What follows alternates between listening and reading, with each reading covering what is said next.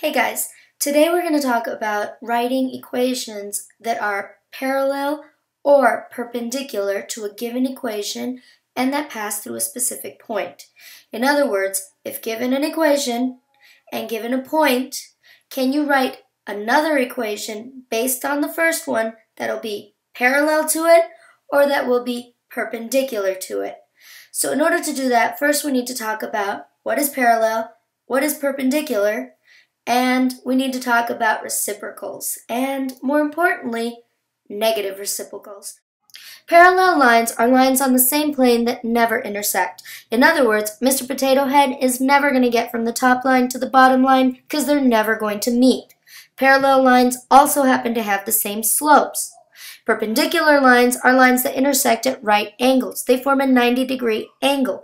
They happen to have slopes that are negative reciprocals of each other. These images are courtesy of the website below.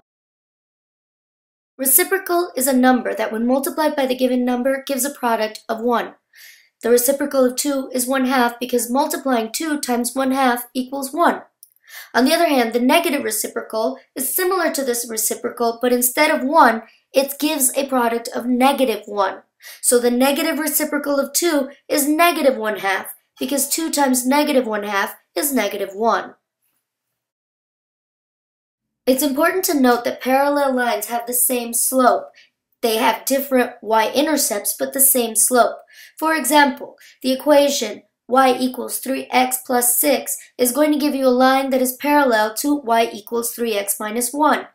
They have different y-intercept values, b values of 6 and -1, but the same slope of 3. That's your m.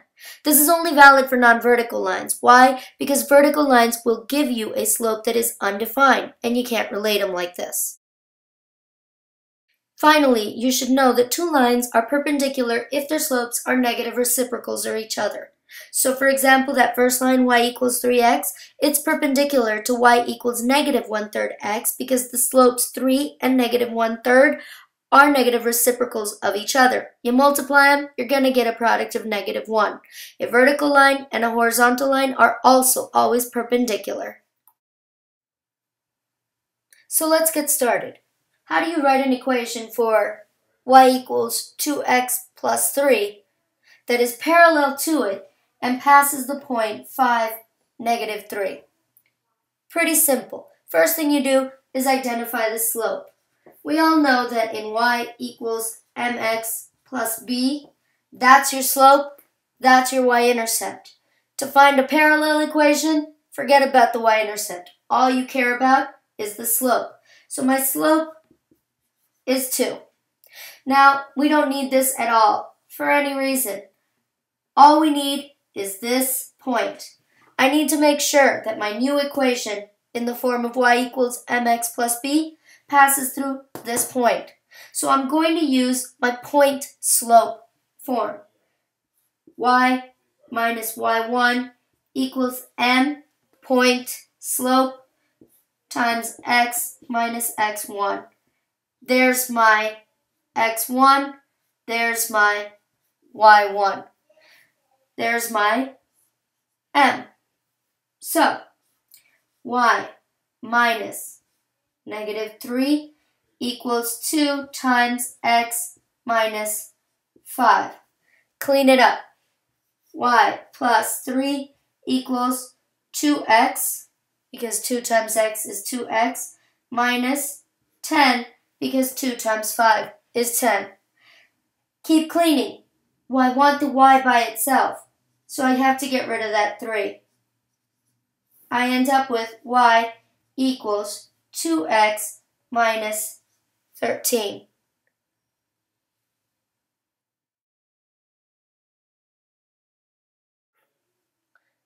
So now let's talk about perpendicular equations. Notice I went from my parallel symbol to my perpendicular symbol. That's like an upside down T. Some people add the little square, I do, some don't. So this is also the symbol for perpendicular. Regardless, how do I write a perpendicular equation for y equals -1/3 x plus 2 that will go through the point 4, 2? Step 1. Now we need to find the negative reciprocal. So if my m is negative 1/3, I'm going to change the sign of my new m to a positive. Why? Because a positive times a negative will give me a negative. And for it to be the negative reciprocal, it has to give me a -1 when I multiply them. So now I'm going to ask myself, what do I multiply times negative 1/3 to get to -1? Positive 3. It's the inverse with the opposite symbol. When we multiply negative 1/3 times 3, we end up with -1. Again, it's the inverse, flip them, with a different symbol, opposite symbols. So this is my new slope. This is my old slope. This is my new slope. Now, I don't need this anymore. I'm going to use point slope again, because I have a point and I have a slope, to find my equation in the form of y equals mx plus b. Y minus y1 equals m times x minus x1. There's my x1, there's my y1. There's my m. Use your new m, not your old m. Y minus 2 equals 3 times x minus 4. Clean it up. Y minus 2 equals 3x, 3 times x, minus 12. 3 times 4 is 12, the negative symbol. Clean it up again, get rid of that 2. Y equals 3x minus 10. This equation is perpendicular to this equation. Why? Because the slopes are negative reciprocals of each other. If you multiply them, you're going to get -1. It also goes through the point 4, 2. Again, the original equation would not go through this point. The original equation is perpendicular to it. Get ready to take some notes.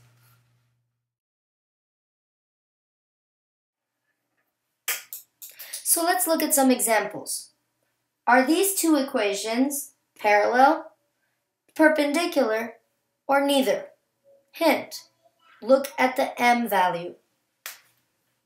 Y equals 4x plus 3/4 compared to y equals -1/4 x plus 4. This one has a slope of 4. This one has a slope of -1/4. If we multiply 4 times -1/4, we end up with a value of -1. -1 means these two are negative reciprocals, which means these two equations are perpendicular to each other. Now let's look over here. M is 2/3. M is 2/3. So for the equation y equals 2/3 x plus 6 and the equation y equals 2/3 x minus 6, they're parallel. Even though they have different y-intercept values, we can still relate them to each other because we know that the same slope means they're parallel. Here's another example. Given the equation x equals 2 and y equals 9, or rather the points x equals 2, y equals 9, if we were to put these two lines on the coordinate plane, we'd end up with this vertical line and a horizontal line similar to that. We know that the slope here is undefined and the slope here is 0. We also know this is a vertical line and this is a horizontal line. Vertical and horizontal lines are always perpendicular. Here's one final example. Are they parallel, perpendicular, or neither? Notice both of them are in standard form. 3x minus 5y equals 3, and negative 5x plus 3y equals 8. They're both in standard form, which means the first step is to change them into slope-intercept form. Minus 3x minus 3x, negative 5y equals negative 3x plus 3, divided by negative 5. Whoa! Girls, let mommy finish her lesson. Divided by negative 5, y equals 3/5 x minus 3/5. On this side, we're going to look at it again, turn it from standard into slope-intercept form. So we go plus 5x here. We end up with 3y equals 5x plus 8. Got to get rid of the 3's. Divide them by 3. Y equals 5/3 x plus 8/3. We look at both of those slopes and compare them. Here, can you put your hand here? That's the first slope. And Josie, show them the second slope right there. These are the two slopes. Now, when we compare them and multiply them, 3/5 times 5/3, we end up with, what do we end up with, girls? 1, that's right. So we end up with 1, which is not what we're hoping for. In order for them to be perpendicular, you should have ended up with a negative 1. So these are neither. Okay, so let's put it all together. Let's write an equation that is parallel to negative 3x plus 4y equals 8 and goes to the points 4, 1. We're going to do that on this side. And then we're going to use the same equation and the same point and instead write an equation that is perpendicular to this one and goes through this point.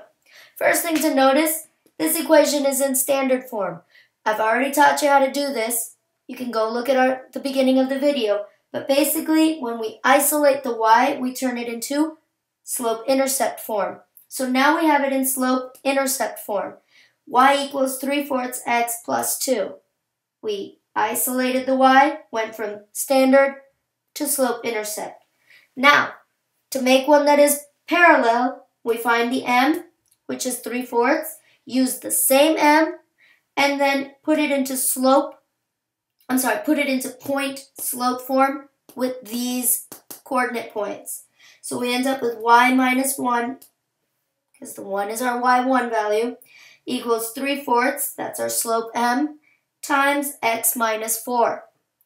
Clean it up. Y minus 1 equals 3/4 x minus 3. Get rid of that minus 1 by adding 1. Y equals 3/4 x minus 2. This equation is parallel to this equation. However, this one goes through this point. This one will never go through this point. If we wanted, instead of ending up with a parallel equation, we wanted to end up with a perpendicular equation, again, turn it into slope-intercept form and look at the slope. Our slope is originally old slope, 3/4, but we need the negative inverse or negative reciprocal. So we do the inverse, flip it, instead of 3/4, 4/3, and instead of positive 3/4, negative 4/3. Flip the symbol as well. Why? Because we want the negative inverse. If we multiply these two together, we'll end up with negative 1.